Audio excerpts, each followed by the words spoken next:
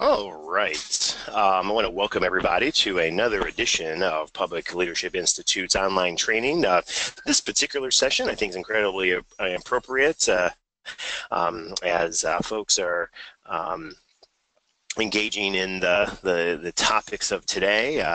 We're going to be zeroing on the words and phrases to avoid when debating public policy, whether that's in a skill that's applicable in candidate forums, policy debates in committees and on the floor, and we've got a lot of research tested and best practices that you'll be able to walk away with tangible skills on how to be more effective in that space.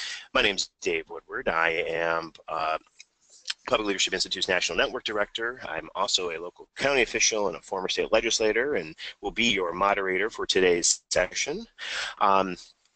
I just want to tee up a couple things for those who are joining for the first time. A little bit background on the Public Leadership Institute. We're a nonprofit, nonpartisan policy and leadership center, really focused on bringing attention to public issues around key policy issues of equity and justice. And we work with local and state elected officials to be more effective in improving the economic and social conditions for all people around this country. You can get a lot of the material and information we're talking about today and a lot of other resources to help support you in your work to advance progressive public policy in your local community.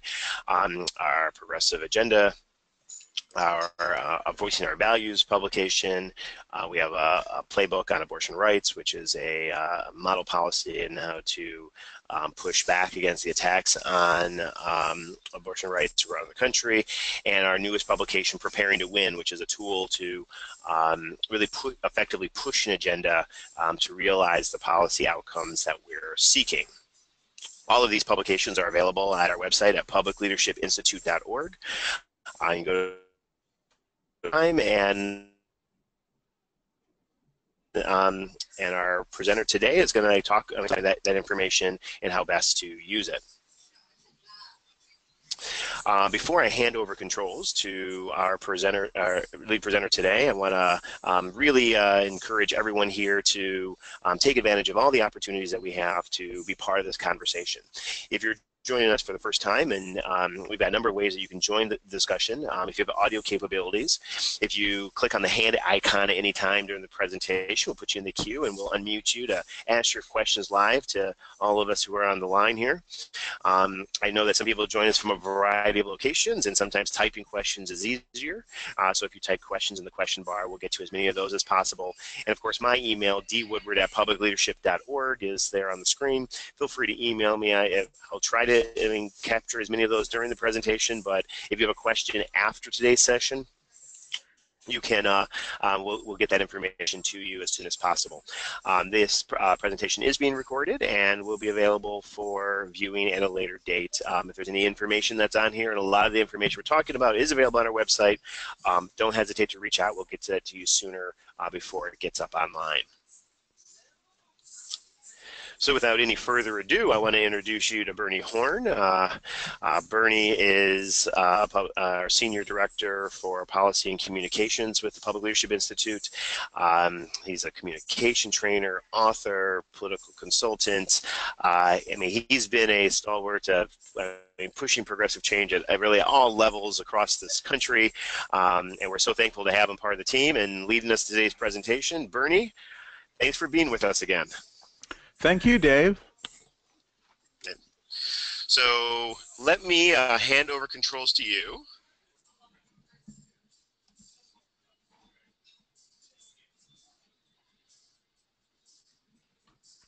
And you should be able to take control right there. Very good. There we go. And take us away. And again, folks who have questions, raise your hand, type questions in the question bar. Bernie, the floor is yours. Thank you very much. Well, the first thing I want to show is that you can get this information and much more from our website, which is publicleadershipinstitute.org. We're a 501c3 nonpartisan nonprofit organization, so we basically put all of our materials up on the web. And if you go to this website, you can see all this material about messaging, as well as others. For example, we have a progressive agenda, which has about 200 ideas for state and local policies.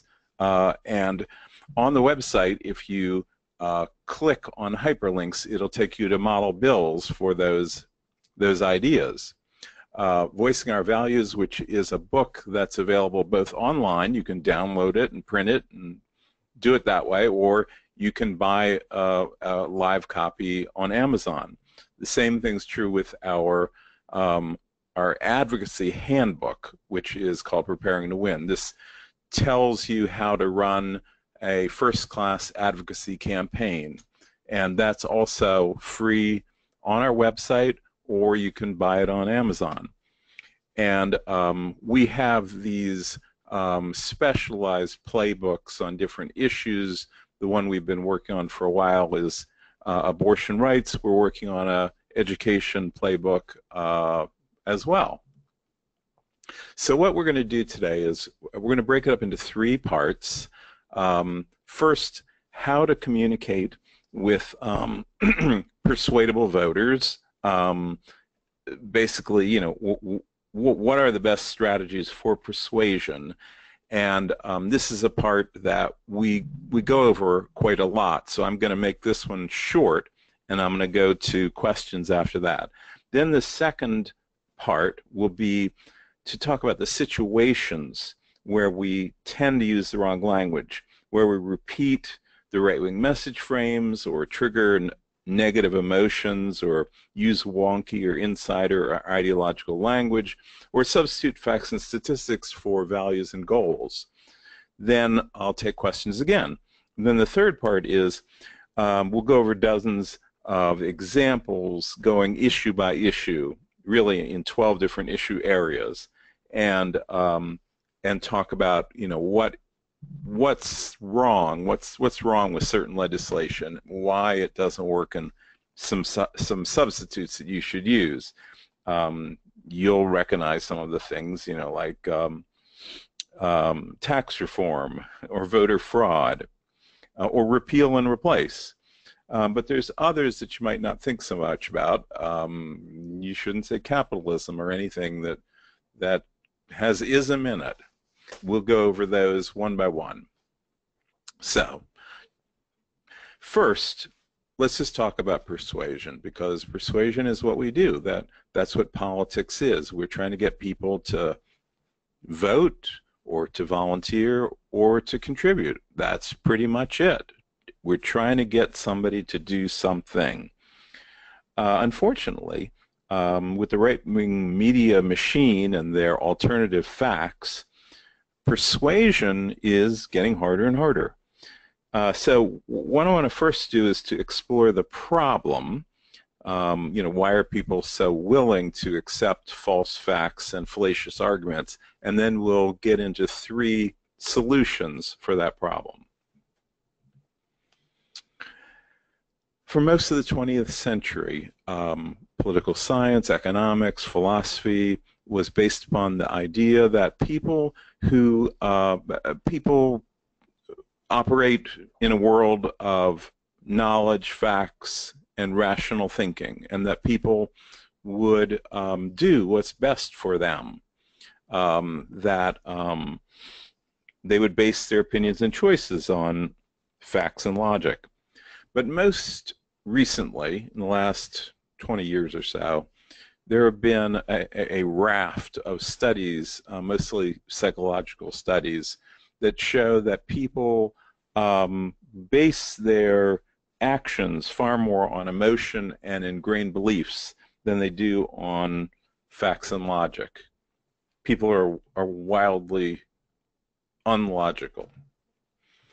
There's this really excellent book by Daniel Kahneman, who was a Nobel Prize winner, describing the dozens of ways that cognitive biases skew human reasoning, and that there's just dozens of them. But there's one that's particularly important to understand in politics, and I want to just go into that one.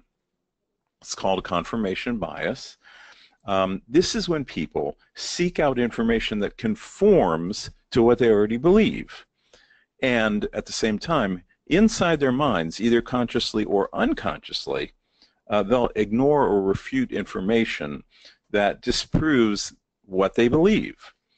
So it's a selective use of evidence. It's people believe what they want to believe, and they take in information that confirms what they believe, and they reject information that's contrary to what they believe.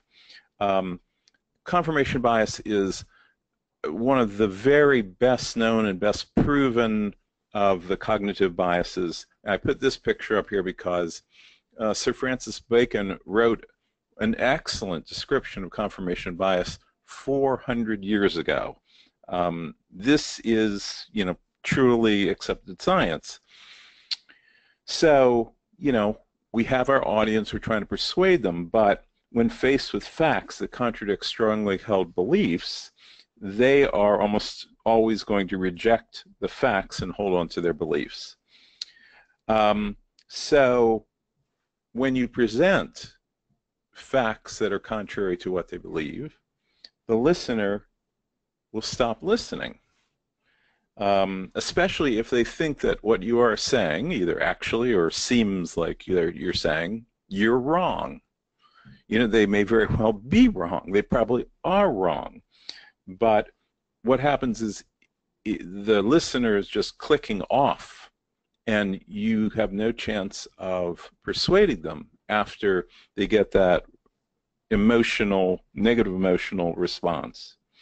Now, there's a lot more to this, and we talk about this in much greater detail and talk about some of the scientific studies in Voicing Our Values, but I'm not going to do that here today. You can read that in Voicing Our Values. What I want to go to then is, so, this is a real problem. Is there no hope? Well, there's no hope with convincing somebody in the other base. If somebody's in the conservative base, they're pretty hopeless. They pretty much can't be persuaded. But that's been true all along. We've never had to persuade the other base. We have to turn out our people, and we have to persuade the persuadables. Now, you can persuade the persuadables, and this is where the hope is. These swing voters don't lack political beliefs, biases, and stereotypes. They're there in their minds, but they carry both the red and the blue ideas in their minds, and they can be activated by either one. Whoever gets there to that persuadable voter and shows them that they already have in their minds the same idea that we have in our minds. And in addition, this is very important, because they are the least active people in politics, they hold their beliefs with much less intensity than people in the base, so that it doesn't matter so much to them to be pushed in one direction or another. They're not fighting back with their emotions so much as people in the base. So yes, you can move these people. You cannot change their beliefs. You cannot tell them they're wrong, but they already believe some of the progressive philosophy and ideas, and you have to activate that part. So, how do you do it? I'm going to give you 3 rules. The first rule is begin in agreement and stay in agreement. Now, this is a very, very old rule. It's a rule of marketing, and among other places, it was written down 80 years ago by Dale Carnegie in How to Win Friends and Influence People. And he explains, that you don't want to discuss things in which you differ. You want to discuss things on which you and your listener agree. And you keep finding a point of agreement and repeating it over and over again.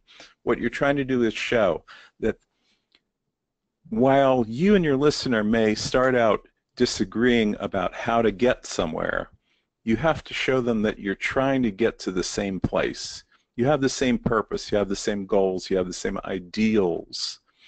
And for persuadable voters, that alone may bring them to your side because they don't know anything about legislation.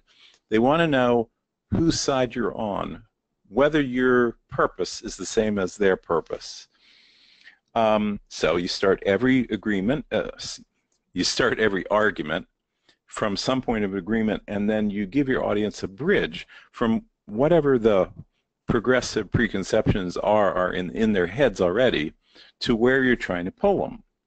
And finding a point of agreement is really not so difficult. It's starting the conversation in a different place than you might start it if you were talking to somebody in the base. Because people in the base, they have different assumptions, or you can use shortcuts with them. With people who are persuadable, you want to find that place and pull them over. So let's say you talk about a fairly accepted problem. You know, prescription drugs cost too much. Not jumping right into what your policy is, but starting with something that you are pretty confident the person you're talking to is going to be in agreement with you. And, you know, in prescription drugs, everybody thinks they cost too much. Or to empathize with your listeners' concerns. So, you know, you're walking door to door, you're talking to people, somebody says, you know, I'm really worried about the pollution in the creek behind the house here. And you know quite a bit about it, and you don't think there is any pollution, but you don't say that. You empathize with them. You know, it's really important that the creek be crystal clear and that we have to protect our environment and our communities, so that you find a point of an agreement. Or you just state a policy ideal. You know, so you're talking about education. Every child in our city should have access to world-class public schools. Who's going to disagree with that? There's lots of ways that you can start an agreement so that the person can see that you're on their side. Political persuasion is not about changing somebody's minds. You pretty much can't change somebody's deeply felt beliefs. But it is about making them understand that they agree with you already. You agree with them already. You're on the same side. That's what you're trying to show somebody. Not that something that's in their head is wrong, but that something in their head is right. And any persuadable person is going to have things in their heads that you can identify and show that they are the same as yours. So that's one, is start an agreement, stay in agreement to the greatest extent possible. The second is to use values. And there's a lot of talk about, you know, what are values? Values in public policy are ideals that describe the kind of society we're trying to build. Now, the thing about values, let me tell you about technically, about words and phrases that are values. Technically, they are words that are inside them, not just describe something, but they say that that word or phrase is good. There's a value judgment built inside the words. And then the other thing about values is that when they suggest a particular policy, they show that you're on the same side. So here's some examples. All these words are values that you use in political debate. All of them are positives because that's what we learned in America when we were growing up. These are all positive things. So that, in fact, when you say one of these words, you're in agreement because by definition it's a positive thing. It's certainly possible for a political word to not be a positive thing. There's lots of examples. But let's say the word freedom. That is the strongest positive in the political English language. It's the most powerful value there is. But freedom in Chinese is a word that implies chaos. It is not a positive. It's America where freedom is this great value. It's part of our background and our education and our culture. Now, in voicing our values, there's quite an explanation about which values to use in which situations, and I'm not going to go through that today. By all means, you should read that section of Voicing Our Values. This just shows that there are three families of values: freedom and words that substitute for freedom, opportunity and words that substitute for that, security and words that substitute for that. But these are all positive things that when you say them, people are in agreement with you, and they declare what you stand for. It's a goal. It's a vision. It's what you're trying to achieve, and people are on your side because they want to achieve these things too. Just an example of three examples. You're talking about prejudice. These days, it's all too common that we're talking about it. What makes America special is its commitment to freedom and justice for all. It's a great way to start using values that people are going to agree with, and it puts the conversation in a place where your next few sentences, when linked to that, shows people that your solution, your progressive solution, fits into these ideals. Or you're talking about wages or employment benefits. America should be a land of opportunity where hard work is rewarded. Nobody can dispute that. This is the use of values which shows what our goals are, and there's a wide range of progressive solutions that fit that. Or crime, let's say. Our policy reduces the number of repeat offenders, which makes us all safer. Safety is the value here, or security, and whenever you're talking to persuadable voters, that's what they want to know when you're talking about crime. And I'll get into that in a little more detail, but they really want to know how it affects them, not how it affects the person who's charged with the crime. The third of the three rules is to show listeners how they benefit. So start in agreement, stay in agreement, use values, which will also keep you in agreement. The third is show listeners how they benefit. We progressives, we really care about the common good, and we really care about everyone. And we wish that Americans were persuaded as we are by appeals like that, compassion and so forth, but they aren't. Persuadable voters are not persuaded by the same things that our base are.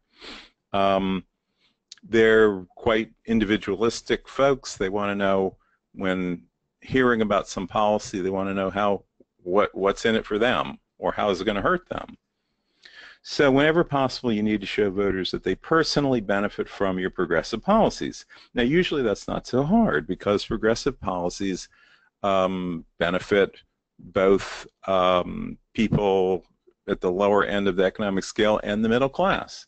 And you're almost always talking to the middle class when you're talking to persuadable voters. So our policies benefit them. We usually don't do the greatest job showing them how that's true. Sometimes it's more of a challenge if you're arguing for programs that benefit people in poverty, things that are more directly for social programs or for minimum wage or things like that. But in fact, you can make an excellent argument that these same programs benefit the people in the middle class, people who don't make the minimum wage, and I'll get into that. But all three of these rules are designed to show people that you are on their side, and that's what politics is about. I mean, we in the base may have a laundry list of issues, and we want to know where somebody stands on single-payer health insurance and, you know, abortion and, you know, climate change and whatever. And we're right. We're right to care about these things issue by issue.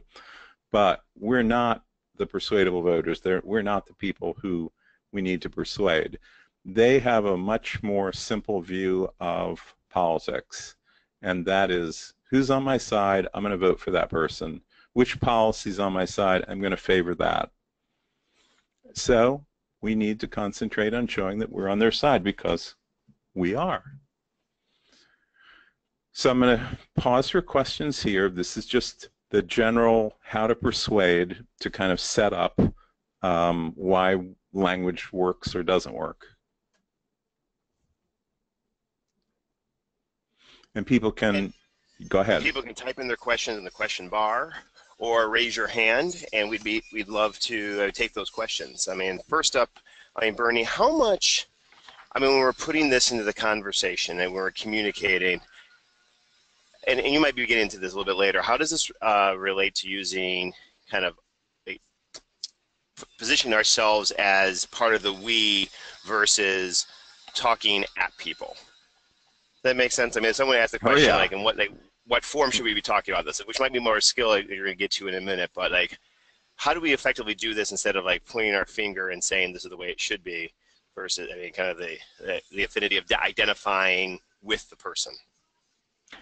The idea of the question is correct, and that is that, you know, we need to make people feel like we are one of them and they are one of us, and that our policies benefit them, and that we are empathizing with them. So, you know, generally speaking, if you put the thought in to find a place to start an agreement to use values and show how they benefit, it does succeed in making people feel like we care about them and we're not just talking down to them or ordering them around. But that is a very good way of summarizing the problem. Great. We got another question here from Ryan, posing, like, does everything boil down to economics? Should every point we make be made as an economic argument? No, it's not that everything boils down to economics, but economics is the overridingly most concerning issue to people. Although, you know, health is also very high, but health is to some extent an economic problem. You have to meet everybody where they are, and there's a whole lot of people who are not thinking of economics in the top of their mind, although almost everybody's thinking of it. It's important to virtually everybody. I would say that if you were a candidate, you have to prepare to make economics the top issue in your campaign, but you have to be prepared for all the issues that people are concerned about.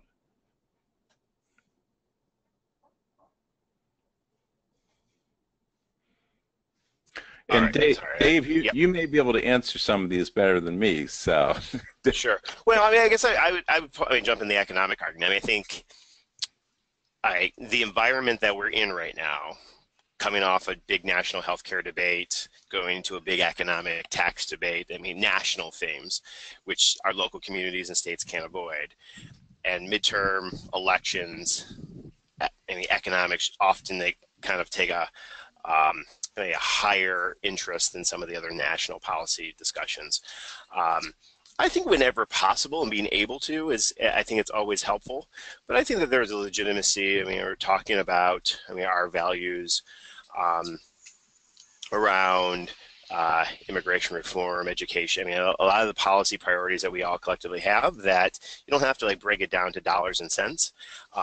But what Bernie laid out, having to present it in a way that ensures that they benefit. How do you benefit from this is absolutely essential.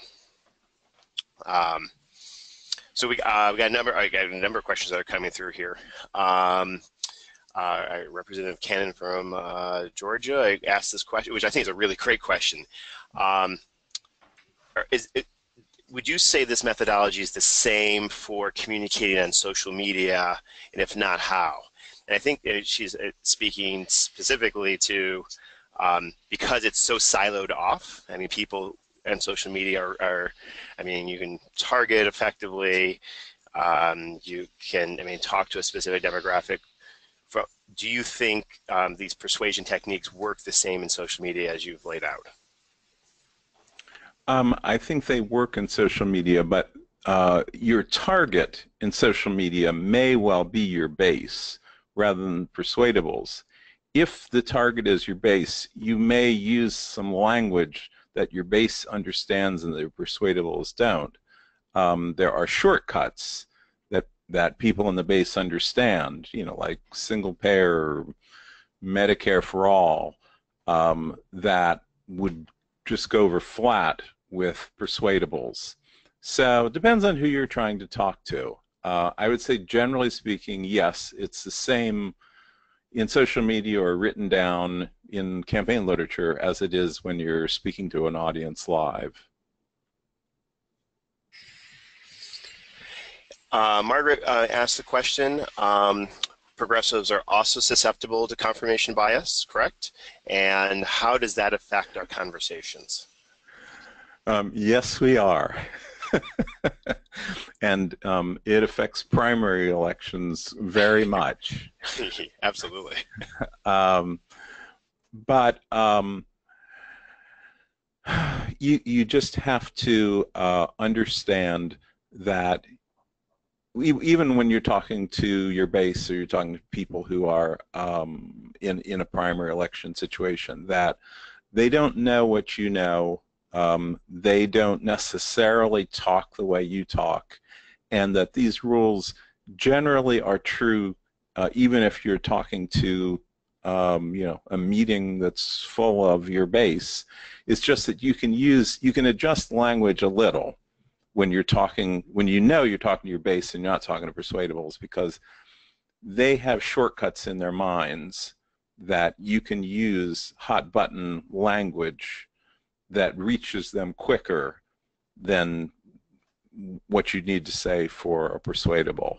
But yeah, we all have confirmation bias. Yeah, right. And I often, I mean, I think this actually starts moving to like the point that I like to talk about is this is a strategy about communicating to win over support. And I think you like spelled out really well. Can you speak a little bit more like how this is different than spin? I think that's, I mean, people often say, okay, we're talking about the same thing, we're just trying to like say it differently. So talk about this, like the difference between this is a strategy that we're talking about versus spin. Yeah, no, I think that what we're trying to do is to tell the truth, and I think that spin is about not telling the truth. I mean, I really think that we're trying to use language that people will understand the same way that we intend them to understand it, and that you know, that truthful thoughts in our minds are being communicated in a way that people can understand them in the same way that we're communicating them. Spin, or you know, right-wing noise machine stuff, is, to generally speaking, more about telling people things that aren't true and using language in a, you know, devious or fraudulent way. That's what I think of as spin.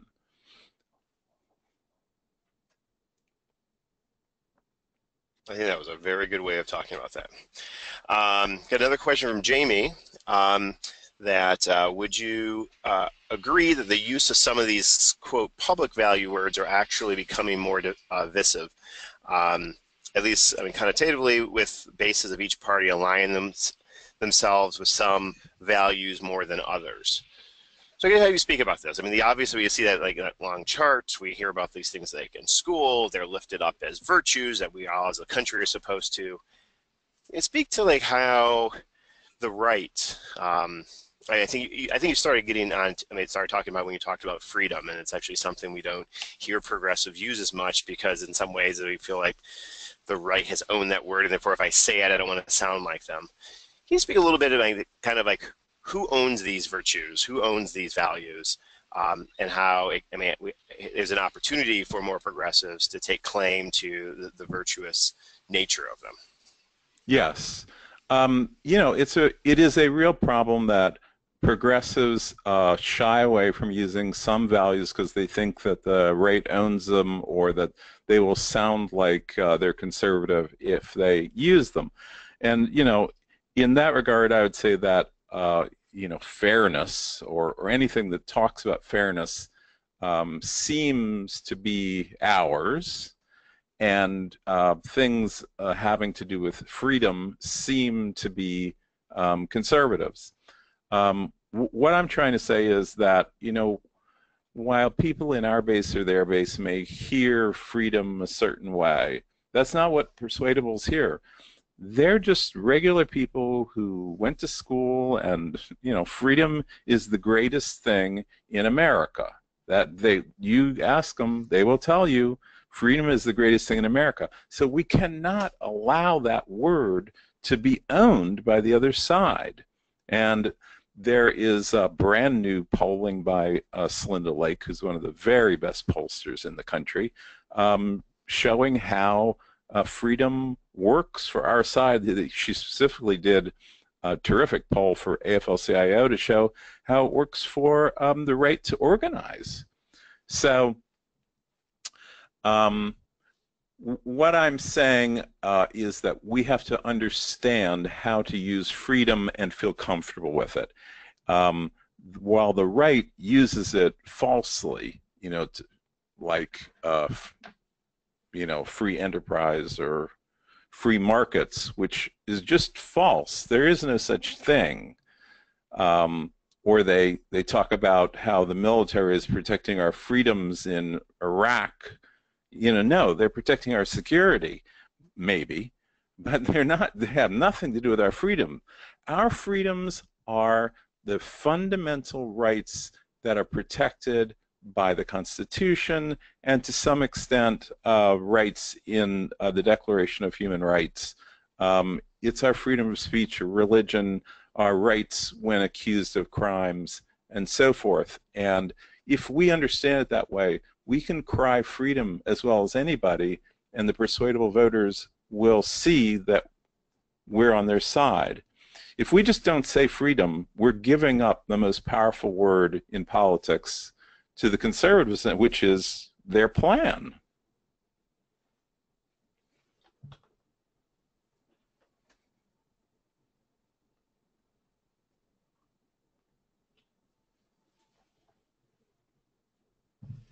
Okay, I see that Dave's audio went out, so I'm going to go right to the next section. So the second section is situations where we break our own rules with language, and this is just to generalize, what kind of situations those are, and then in the third section we'll go issue by issue. So the first general rule is to use the words that the right wing puts out there, and this happens all the time. I mean, more so that the media adopts their language, but a lot of the time progressives or liberals or Democrats will also use the language and, confirm it by repetition. So I'll just give some examples here. We're about to begin a debate over taxes, and the other side and the media wants to call it tax reform. The word reform, if you look it up in the dictionary, means good. A reform is a change for the better. So this is clearly not tax reform, and it doesn't qualify as tax reform by anybody's definition, because it's not going to be any kind of fair trade between getting rid of loopholes and lowering rates. This is just going to be a giveaway to the rich. It's simply just not a reform, and we should never say that. We shouldn't let the media get away with it. Similarly, we shouldn't say tax relief ever.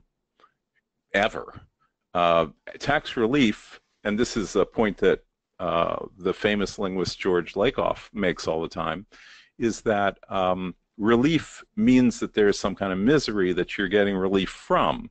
So by using the word relief, it's saying that the taxes are a bad thing, which is not the thing that we want to put out there. Or there's going to be in this legislation a zeroing out of the estate tax, which the other side calls the death tax.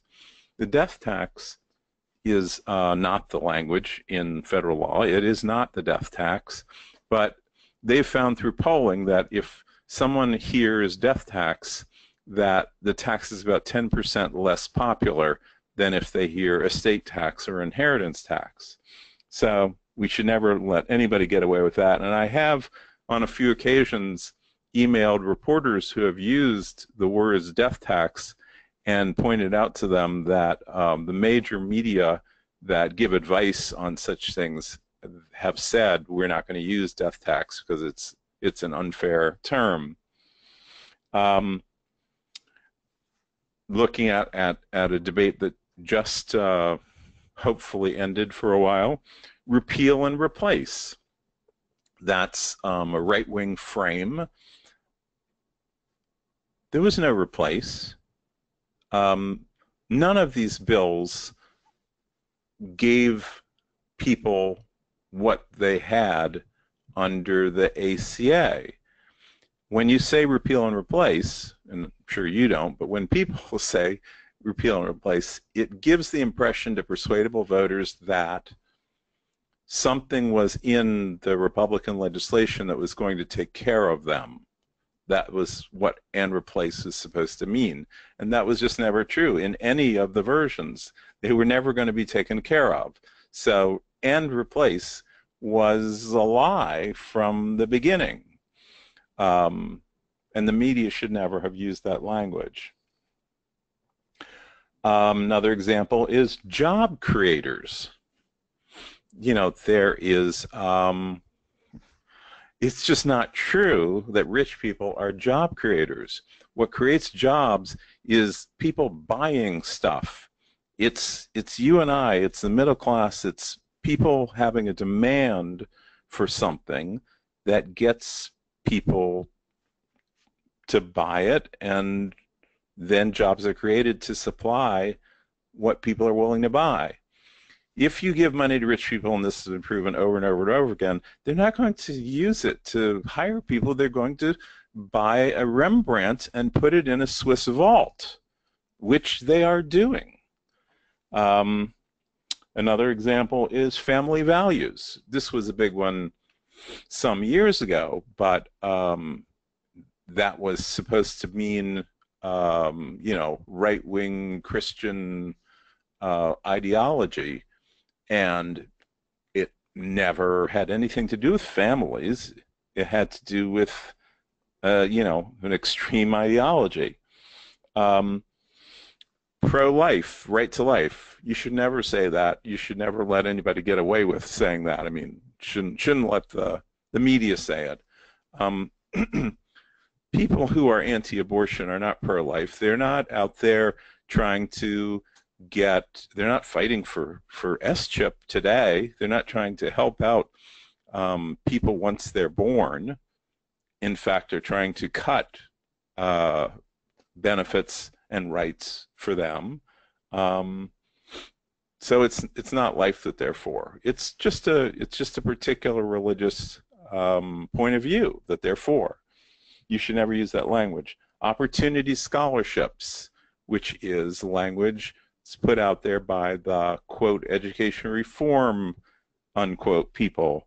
And opportunity scholarships mean vouchers. Vouchers are unpopular. Vouchers do not work in a poll. Opportunity scholarships does better because nobody quite knows what that means, but it sounds good. And it uses a value, opportunity. Personalizing Social Security. I don't know if you remember that one, but it may come back pretty soon. Personalizing is their language for privatizing. So you never want to repeat their language. And then I'll give one more. Something is wrong.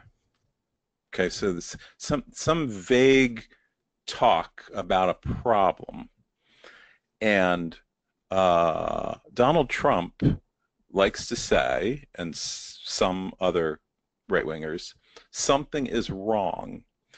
And which may be, you know, there may be a kernel of truth to it, but it is a way of making people think that the something is people of color, that the something is programs for people of color or benefits for people of color or something special that goes to people who are not white.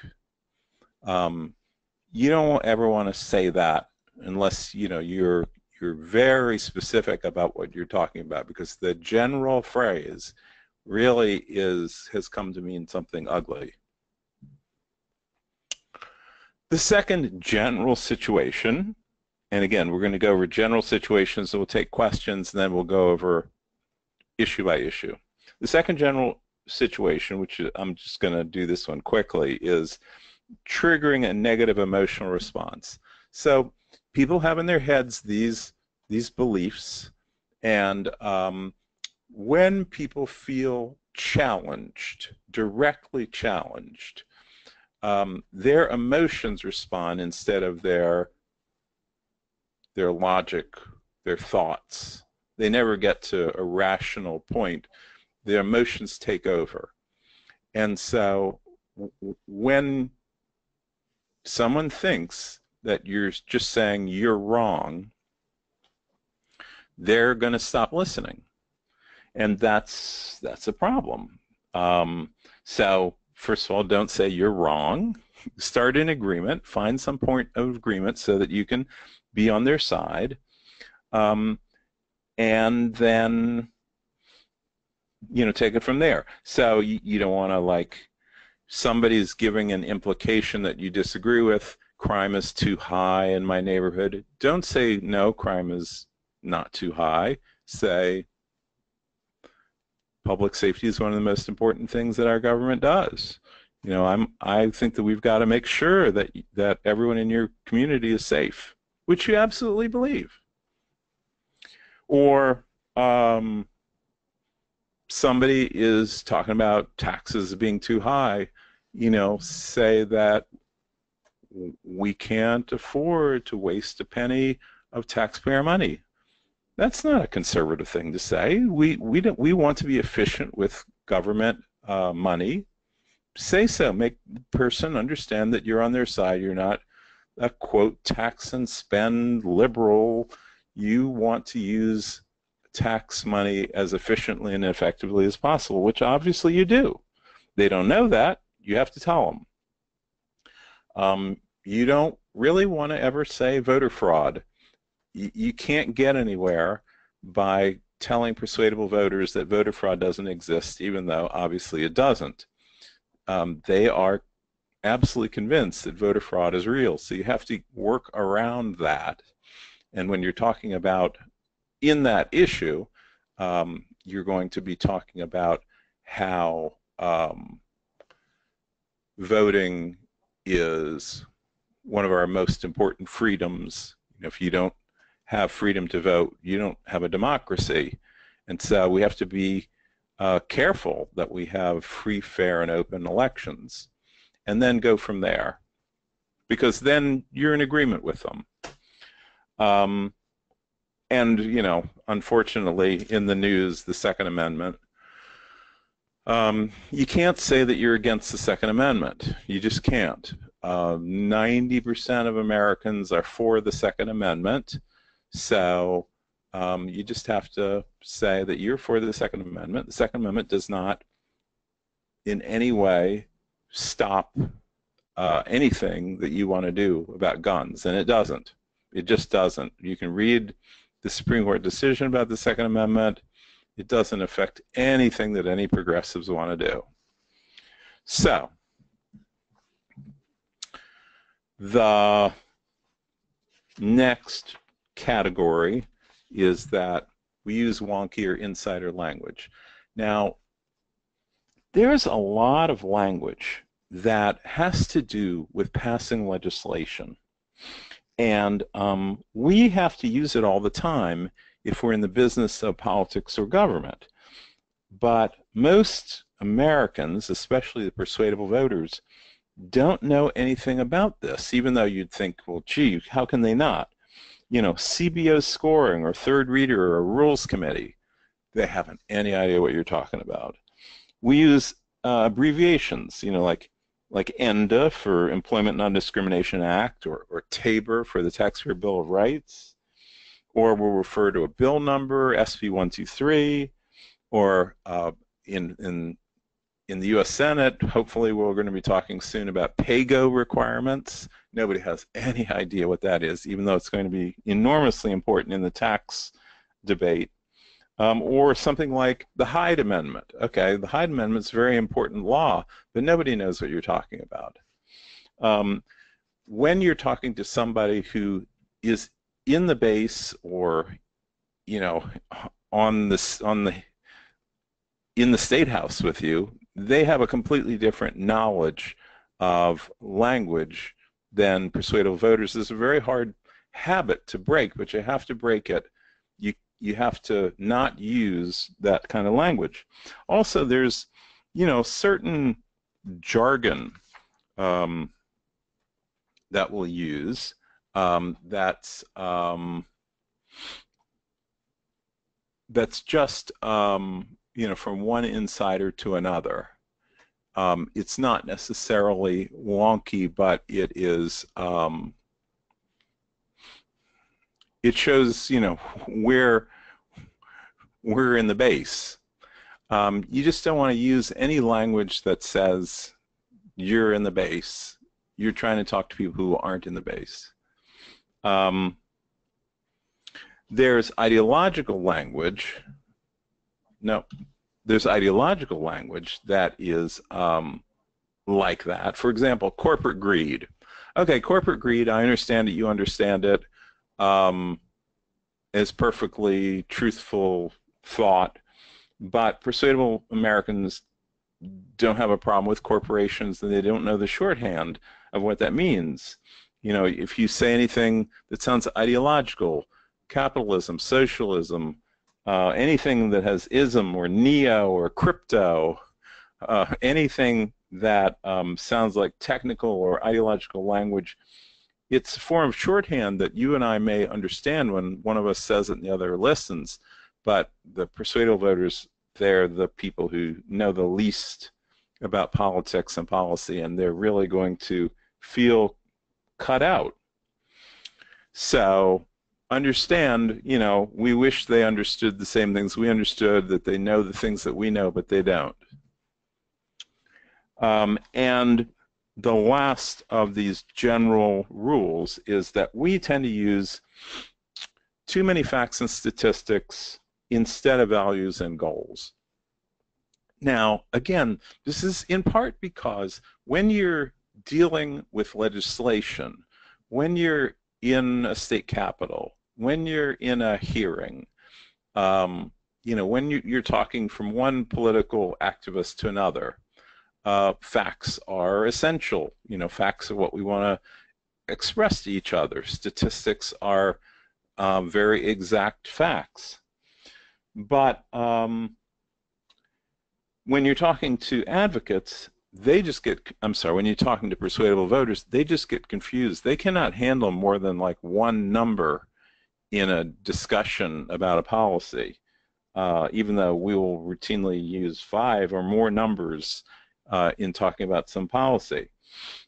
Politics, when you're trying to persuade, politics is not a battle of information.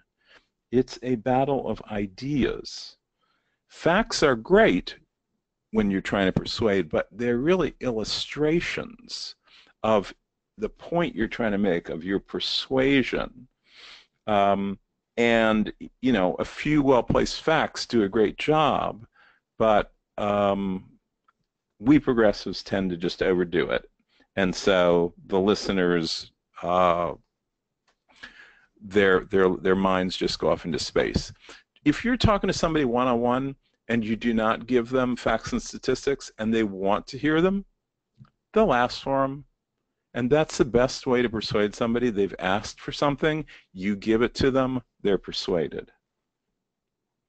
Finally, about facts and statistics, in addition to values and goals, stories work to persuade people, but you know, you don't always have the time for it. But if you're going door to door and you're trying to explain why some particular policy, if you can tell a short story that they, you know, can really identify with, that's going to be the much stronger way to persuade than by telling people about the statistics. I was going to give this example of, you know, how people might talk, but it just doesn't work. This is language that does not use values. It does not start an agreement. It's full of numbers, and it's full of insider and ideological language. This example's in Voicing Our Values if you want to study it sometime. So that's the end of the second part. Do we have questions about the general rules of how we tend to use the wrong language? And then after this, I'll go issue by issue, starting with economic fairness.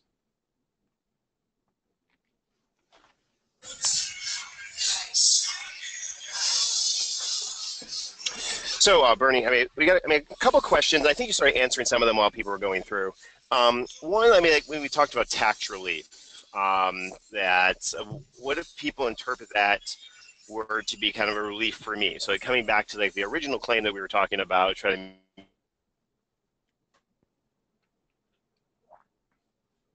not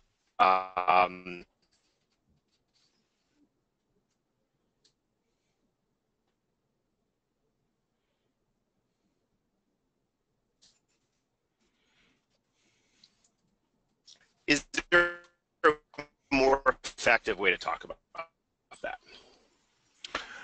Your audio was going in and out. Were you asking, is there a better way to talk about taxes? Can you in and out? Yeah.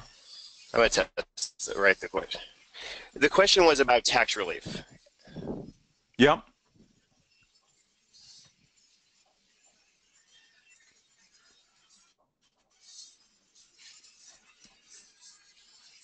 Okay. Well, it's going in and out, but I'm going to assume that the question's about, you know, again, what's wrong with the phrase tax relief and what's the right way to answer.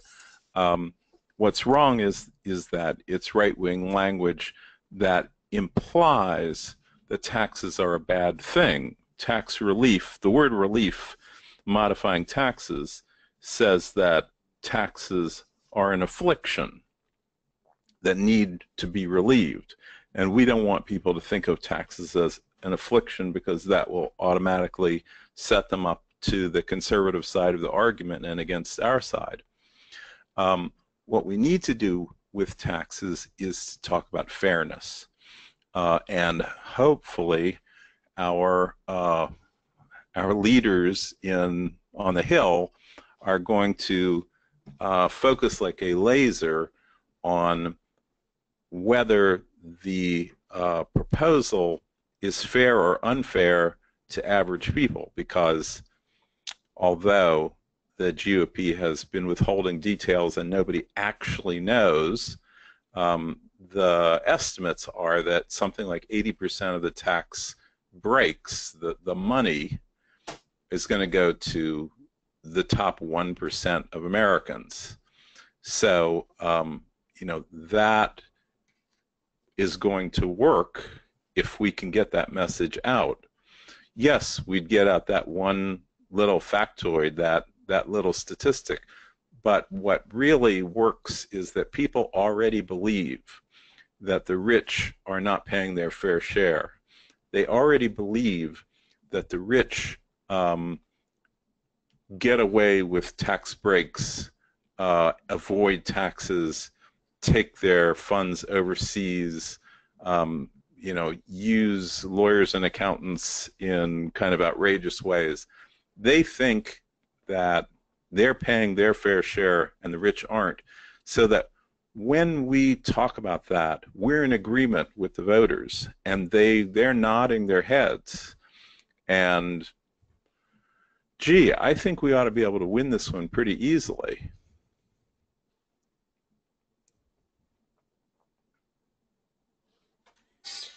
I think that makes sense. I guess the other question that came up here is how do we balance between not talking jargon and using this common language without dumbing down the conversation? I mean, it's an issue that progressives struggle with regularly. Can you speak to that? Um, I, I'm not suggesting that anybody dumb down the conversation. I'm suggesting that you use language that when you say those words, the persuadable voters understand them in the same way that you're speaking them. So that it's like you speak one language and they speak a different language. If you are in Spain and you're trying to speak to people in English, a lot of people understand a lot of English, but they don't necessarily understand all the words you're saying. It's the same thing. If you use language that they don't understand it in the same way that you do, you're not telling them the truth. They're not hearing the truth. They're hearing something different than you're trying to present. So it's not a question of dumbing down. It's a question of understanding your audience and speaking in a vocabulary that they truthfully understand what you are truthfully trying to put out there. And, because we spend all our time speaking to each other in the base, it takes practice.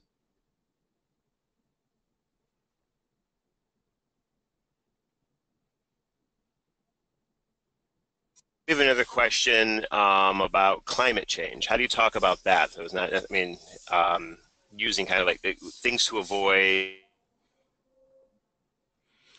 Um, Climate change is, people do believe in climate change, and virtually all persuadables believe in climate change now. Um, Climate change is a little bit more effective than global warming, even though both are true, because people have more personal knowledge of severe weather than they have necessarily of increasing warmth, because the increase in the warmth is, just a degree. It's not something that people personally see and feel so much, but they sure see the hurricanes and the floods, and just about everybody has seen some weather in the last few years that is surprisingly bad. So by all means, go there. Um, but at the same time, what you want to do is to try to personalize it to the person that you're talking to, and make them understand that it affects them and their families. And again, I think that this is not difficult to do. It's their community. It's, the way the weather is affecting them and their families. It's their children, their grandchildren are going to suffer personally. And if the more that you make people feel that it's them, their friends, their family, their children, their grandchildren that we're talking about, the more that they get energized. And they already believe in climate change, so we just need to get them energized on our side.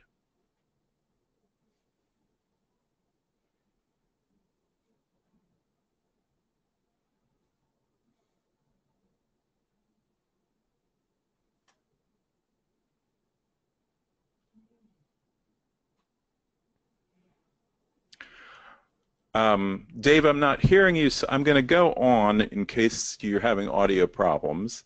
And if there are more questions, we still have another opportunity to take them.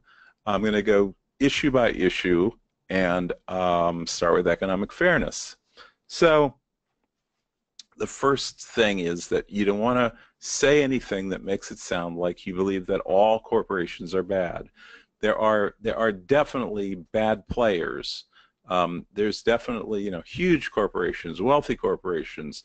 The more specific, the better. Corporations that take their jobs overseas, corporations that outsource jobs, corporations that are, you know, uh, taking pensions away from their employees. The more specific you can get, the better. But, generally people work for corporations or, like me, nonprofit corporations, and they don't think that, generally speaking, corporations are bad. You have to be a little more specific about it. And even more so, you cannot say anything negative about, quote, small businesses, unquote. People worship small businesses. So that is always, in economics, the right wing's best argument always has to do with small businesses, and you will see that they will go to great lengths to lie about the effect of some policy on small businesses when in fact they're only concerned about big businesses. We should always say, we want to make sure that small businesses are healthy and so forth. But one of the things about our philosophy is that we want to help the small businesses against the big businesses. The other side wants to crush small businesses with big businesses, and we have to communicate that. We're the ones who are actually on the side of small businesses. They're not. As I said before, you don't want to say anything about capitalism or any kind of ism. It just, people's eyes glaze over. They don't understand the term. You've seen how, people have been, the right-wingers have been calling socialists fascists, or, Bernie Sanders fascist or something. People don't know the difference between a socialist and a fascist anymore. They don't understand ideology. So you just can't get through them. And you do not want to say free anything when you're talking about economics. What you want to do is you want to reserve freedom for our fundamental human rights, freedom of speech, freedom of religion, so forth, and attack the use of freedom for anything else, because it's just not true. There's no such thing as free markets, as Voicing Our Values explains in more detail. What we're for is fairness. We're for fair markets. We're for fair trade. We're for fairness to small business. We're for a level playing field in civil rights and liberties. So fundamentally, there's a tremendous difference in the way Americans feel about unauthorized immigrants, depending on whether or not they perceive them as criminals. And this perception's in their mind. It can be turned on and off. So if you listen to what Trump says and what other people on the right say, they are trying to link immigrants and criminals no matter what. I mean, going back to the campaign where Trump was talking about, rapists and murderers from Mexico. People, if people see immigrants as criminals, and there are some, then they feel very strongly anti-immigrant. If they see immigrants as not criminals, they are people down the street who are hardworking and building the economy, then they are totally against deportation, and therefore helping such people, and therefore, a pathway to citizenship. So generally speaking, that is the trick, is to push away from the criminal thing, which is almost a lie. I mean, when a few days ago there was this big roundup and they claimed that there were 500 criminals, among the immigrants. No, there weren't. No, they weren't. They weren't what people think of as criminals, and that is People are concerned about immigrants who are a threat to them personally, violent crime. First of all, most of those people had no criminal record whatsoever, and second, most of the people who had some kind of criminal record were not the kind that anybody has a problem with. They had, you know, non-violent, non-important things. Anyway, so certainly you don't want to say illegal immigrant, because illegal means that it's okay to punish them. But you don't want to say undocumented either, because people get confused about that language and think that it doesn't work. It's been polled, it doesn't work. So if you have to talk about something other than immigrants, new Americans, aspiring citizens, then say unauthorized rather than undocumented, which is more true and works better in a poll. This is the first of many times where I'm going to say you don't want to talk about granting rights or benefits to people, because that's much more negative than if you say to protect people, to not deny them grants or benefits. People are much more strongly on your side if you say we shouldn't deny someone something than if you say we should give something to somebody. And you shouldn't say language that, you know, let's say you're talking about LGBTQ issues and you're thinking, you know, my opponents are haters, bigots, religious extremists, and, you know, they may very well be, but it does not help persuade anybody, no matter how true it is. So you just don't want to go there. What you want to talk about is American values of freedom, justice, fundamental fairness, and show how our civil rights and liberties policies are consistent with these American values, and it pulls people along to our side. Generally, they are on our side. We just have to show them how they are. The next is consumer protection. So, first of all, having to do with tort reform, you don't want to say anything about tort reform or trial lawyers. You're for justice, fairness. You're for holding corporations accountable for misconduct. I don't know how we lose this tort reform argument. We're doing such a terrible job because people are on our side if you just take the smallest amount of time to use the right language. Nobody wants to help the powerful against the weak, but that's what we're doing with tort reform. And again, in consumer protection, you don't want to talk about giving rights and benefits to anybody. You want to say don't deny people's rights. And that's what's happening, of course, is consumers' rights are being denied, and that's how we need to talk about it. In the area of education, so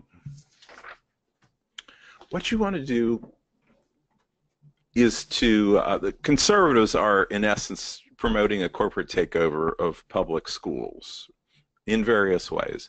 And what we need to do, in essence, is to really personalize this and make people not think about, you know, the nation generally or the, you know, children in major cities with low test scores and failing schools and failing teachers and so forth. All that language works against us. What we want people to think about is their children, their schools, the schools in their community, the schools of their nephews and nieces, their grandchildren's schools, their neighbors' kids' schools. Because for persuadable voters, that's the only thing that matters. And they have, when you take a poll, if you ask them, well, how is education doing nationally, they're very negative about it. That's all they read in the paper, is it's terrible. Schools are terrible. And then you ask, what about in your jurisdiction? Well, it's better. You know, it still may not be all that great, but it's much better than nationally. No matter where you are, that's what they think. And then you ask them about their own schools, you know, your child's school. They're very positive toward their own child's public schools. So you have to really focus on the local, and then they're on your side. They're for the progressive solutions if they understand that we're talking about their children. And you know, just don't talk about an achievement gap. That's I won't go into how the tests are skewed and how an achievement gap is a phony thing to talk about. But just by messaging, we're talking about an opportunity gap. That's the truth. The truth is that some kids get more opportunities than other kids, and that's the public policy problem. And that's how we need to support certain school districts and schools and school children to get the opportunity to learn and to succeed. When you talk about tests, there's no way to ever win. So we talked about the environment a little bit. Generally speaking, you want to, I already said, you know, with climate change, you want to talk about, you know, your own children and grandchildren and so forth. But environment is generally understood by voters as not climate change, but the stream behind their house. That's the environment to them, their own parks, their own recreational opportunities. So you really want to talk about, you know, you're going door to door, you talk about the air we breathe, the water that we drink. That's what they care about. And that's what they see as the environment, and that's a big advantage for us because everybody's pro-environment when they think it's their personal environment. The other side is going to say something like opportunity to drill, opportunity to explore. You don't ever want to use that kind of language. It's just adopting their spin. And again, you don't want to be abstract. You really want to be specific to things that are going to affect your listener. And that's the truth. It is going to affect your listener. When you're talking about government, you don't want to say things like bureaucracy in Washington, and often you don't want to. You want to avoid saying government, just because people have stereotypes in their heads about government and bureaucracy that are negative. You want to talk about the products of government, you know, health and safety and justice and fair treatment and so forth, that the government is working on and helping to solve, which people are all in favor of what government does. They just don't like the sausage making process. So don't talk about the sausage making process when you can avoid it. Now, I just want to say that the word regulation, which a while ago I would have said never say regulation, actually polls show that people favor regulations. I will just say that rules polls better than regulations. So I would say rules over regulations, but if you have to say regulations, go ahead. People favor regulations. The difference that people want between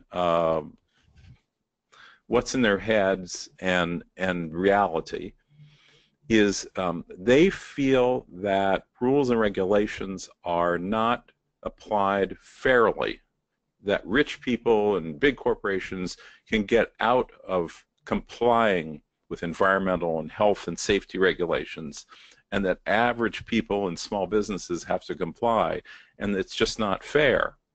And, you know, that's not an unreasonable belief. So what they want is they want more enforcement of government regulation to make it fair. They want enforcement on the people who are getting off scot-free. It's a very populist thing that people want with respect to government, and you should go there. With respect to health, I see we only have 10 minutes left, so I'm going to do this quick. Don't say repeal and replace. I already went to that. You don't want to talk about the poor and people in poverty. You that draws them away from how it affects them personally, and people are very unkind about the poor. So, you know, the ACA is about how it affects all of us. The truth is that any one of these GOP plans would have and might still cause our insurance to go up by a lot. One of the things about our insurance is that we pay for the uninsured. When people go into hospitals and the hospital has to pay for it, the hospital increases the charges on everybody else in order to pay for that. So we indirectly pay for it. The ACA was driving down what we paid, and the lack of the ACA is going to drive up what we pay. It's just the truth. The ACA benefits everybody, and that's what we should have been talking about, even though we didn't. Public safety. Do not talk about how you're benefiting criminals or suspects or perpetrators. Talk about how our progressive policy, whatever it is, benefits you and me. It provides security, safety, protection, because whatever it might be, let's say it's drug treatment instead of incarceration, it lowers recidivism. It makes repeat offending less likely, and that makes us safer.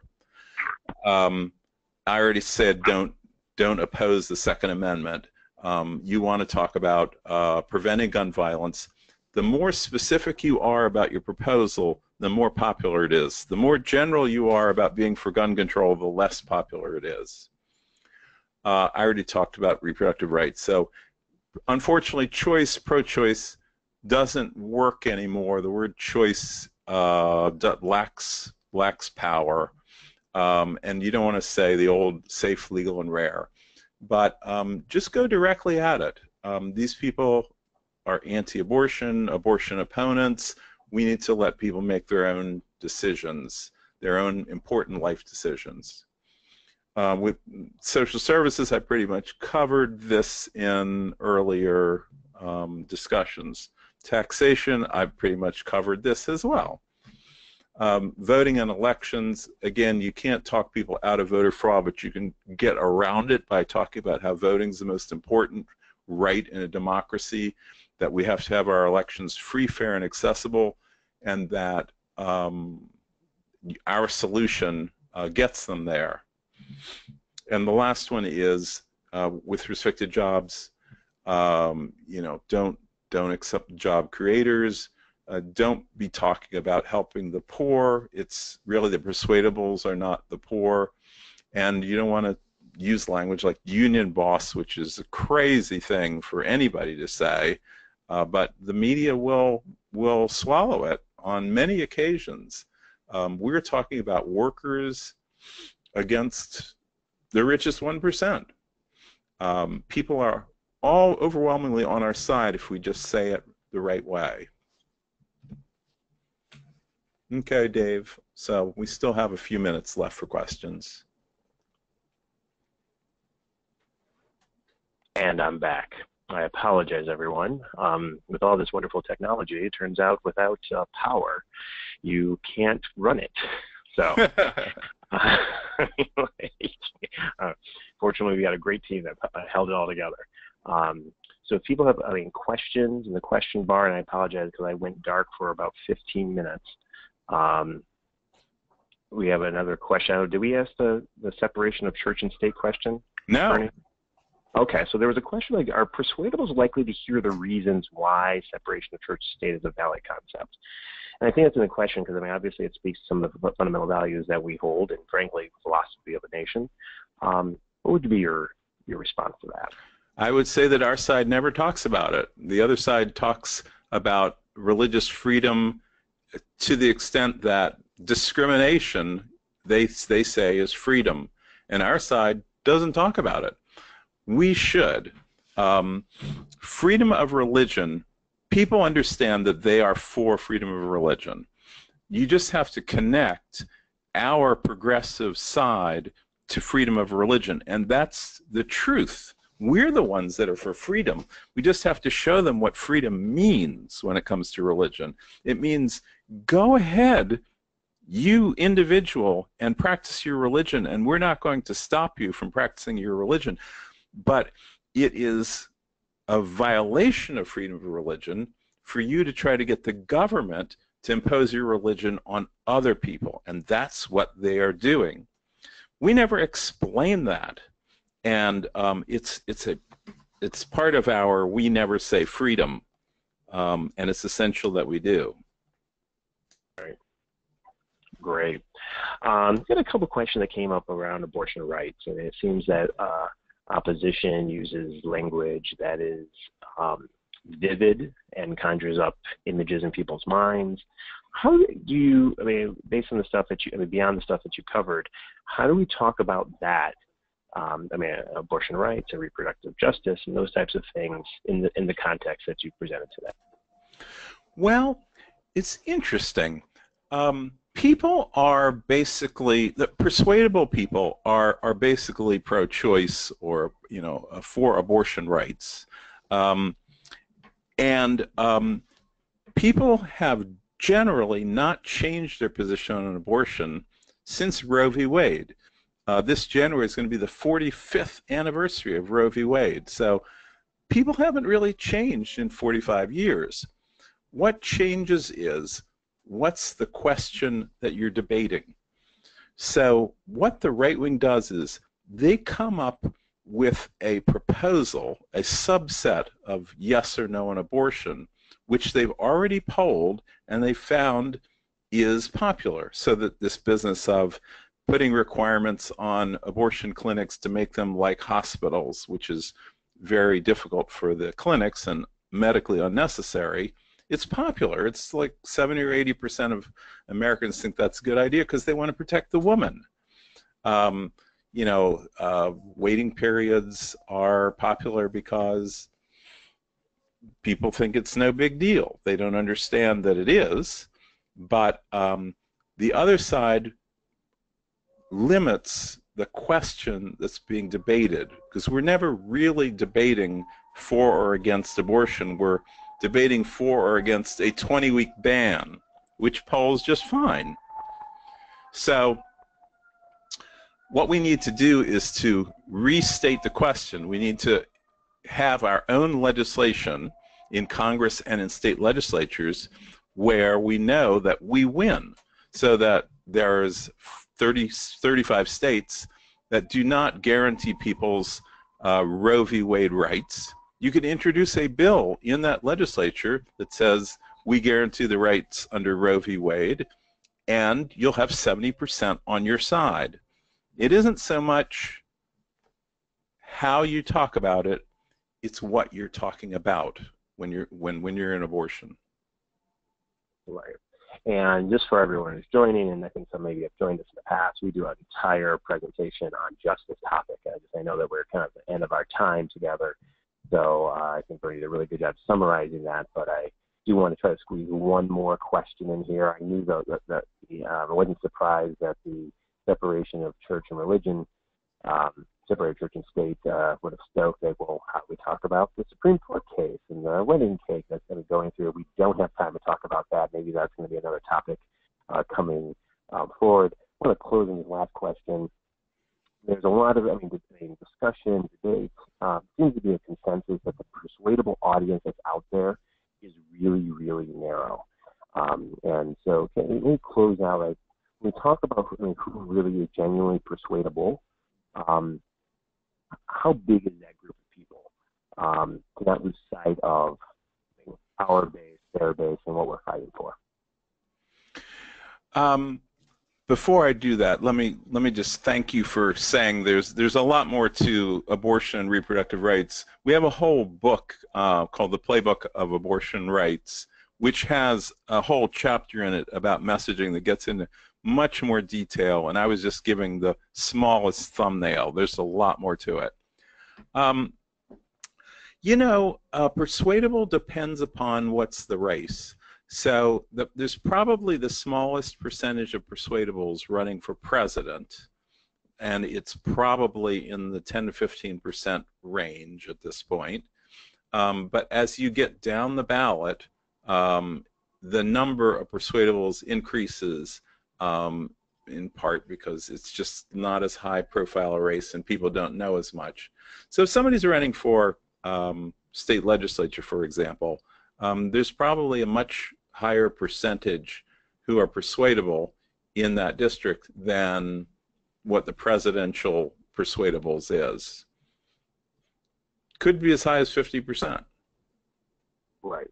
And even those individuals, I mean, again, confirmation bias, they probably, a good number probably genuinely go in a different direction. I read something today, I think that's in the Post, that talked about, like, yeah, a lot of persuadable, quote, independent voters are really closeted partisans, but like to consider themselves independent or persuadable.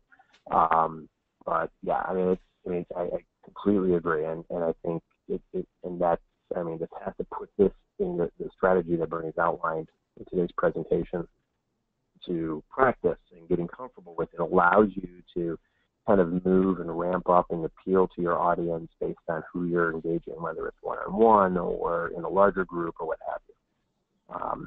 So with that, I know we're beyond 4:30, and I just want to thank everybody and thank you for dealing with my electronic power issues. And I want to give a special shout out to the Razor Law Firm that allows me to steal their equipment so that we can close this out.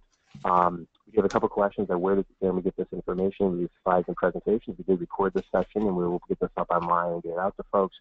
All the information that Bernie's talking about is also available in our publications online, so go to our website at any time to draw on those resources. And Bernie, why don't you close this out? Thank you so much for leading us through this. It's so valuable, and I think that the demonstration questions that are still coming through, it's a topic that people want to continue talking about. That's, this has been great. There were great questions, and we had a large audience. Almost everything can be answered on our website, but you're also welcome to email me at bhorn@publicleadershipinstitute.org, and I'll try to answer the questions by email. Great. All right, with that, to join us every couple of weeks, about the same time, look for the invitations to topics, whether it's policy, some concrete skills, communication tools, things that can make our jobs more effective in advancing progressive political policy change across the country. Thank you again. Thank you, Bernie. Thank you, everyone, for joining, and see you next time.